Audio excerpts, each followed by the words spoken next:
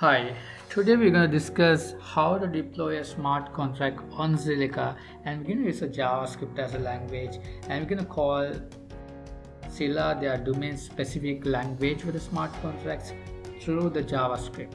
And we're going to use JavaScript and Node.js for this one, and then there are some prerequisites you need before we dive into the session. You need to have a Node.js installed in your computer, and you get an npm together with that, and then you have to create a testnet wallet for that as well. If you don't have a testnet created yet, we have a video for that inside our channel, so just have a look on that. I put a link down below in description, and create your testnet wallet and come back in here and watch the demonstration for the smart contract. Open cmd, the command prompt. We're going to navigate to the drive where our code base is. I have created few files which I'm going to use for this demonstration. There's a config.json file, and there's a package.json file which contains the packages required for this demonstration. And we have a deploy.js that is actually we're going to call through a command prompt through a Node.js, and then it will deploy your smart contract on Zilliqa's platform. For the first place, we're going to open this one in the Visual Studio Code for the clarity, and then we can see the file base and the structure. Cool. So these are the three files that you will need. Let's go to config.json file. You need to have a contract owner's private key to authenticate yourself, your identity against the Zilliqa's platform. So prior to this one, you need to create a testnet wallet. So as I mentioned in the beginning, if you don't have a testnet wallet yet created, so feel free to watch our video and then create a wallet and come back in here. Then we have some of the variables defined there, like a chain ID, message version as well. Cool. Let's go back to the package.json file. You just need two packages for this one, just the Zilliqa's platform SDK, JavaScript SDK, and you need to have a TypeScript library as well. And only these two packages you want to install prior to deploy the smart contract. Let's go to the command prompt and start by typing npm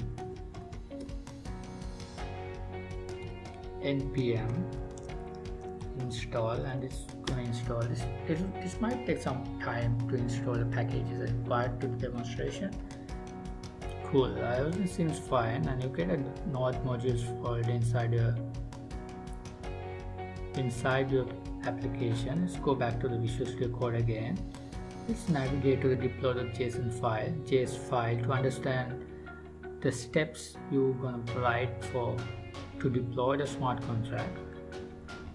In here I have used immediate invoke function expression to define my function. So it's asynchronous function because the function that you're gonna call inside the Zilliqa's platform is asynchronously implemented, and it's using await keyword for that. So because of that, you need to have async keyword defined for your function as well. So it's async await combination always, and this function is the IIFV, and then it's immediately invoked without you used to call this function again in different places, self-invoke.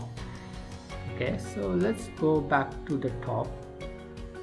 We have few things you need to import from the beginning, like Zilliqa's platform related libraries, as well as config file which we save our configuration information.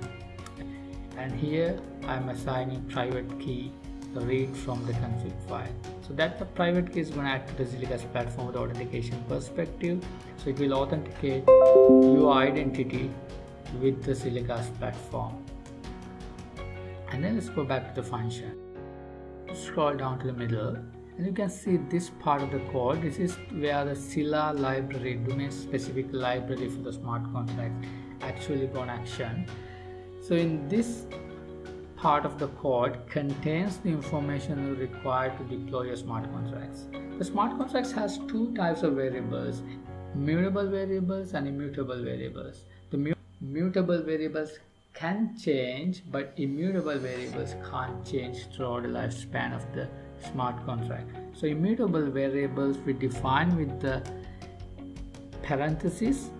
This is the owner of the smart contracts. It's not gonna change anyhow through the lifespan, so we're gonna define it as a immutable variable with a type by string 20, and we have a mutable variable is going to change in any point of time, that is a type of string, and we define it inside a contract as well. Likewise, we can define any immutable and mutable variable based on the contract. Okay, let's scroll down to the bottom.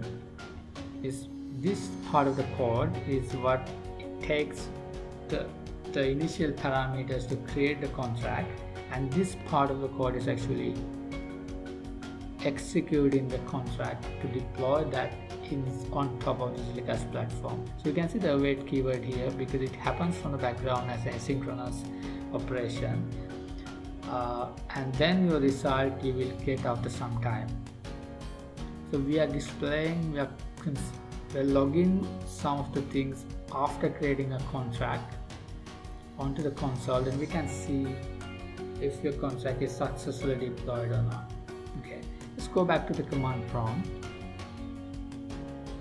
We're gonna type the command node and deploy.js, and we'll actually deploy the smart contract on the platform. You can see that just immediately log into the console, and it might take some time to deploy after the transaction approving in the blockchain. And now you can see the transaction is completed, and the address is, this is the contract address. We're going to view this contract, smart contract, in the browser using viewblock.io tool. So we did a demonstration video for the viewblock.io and the purpose of that, and how to access the API of the viewblock in our channel. So if you are interested in learning that, just go ahead and click the link down below in the description, and then watch that video to learn how the viewblock.io works. Let's go to the browser. Let's go to viewblock and choose Zilliqa, and you can see the options that I have given. Before we go to this one, just it's better to pick the testnet, and then it will load the information based on the testnet. Let's go to the addresses. You can see a bunch of addresses created in this and pass. Just pick one of these addresses and then paste our address that we copied from the console in this place. Replace this one with yours, and it will load up the information related to your contract. You can see the 4 minutes ago you just created this contract, and this is the hash value related to this transaction as the fee for the transaction, and the contract creation information you can see in here as well. So that's the end of today's video.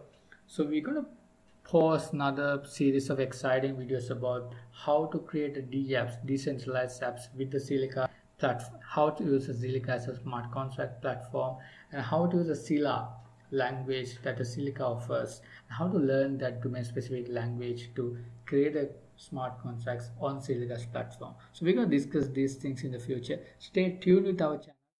Don't forget to subscribe to our channel. Thanks for watching this video. Cheers.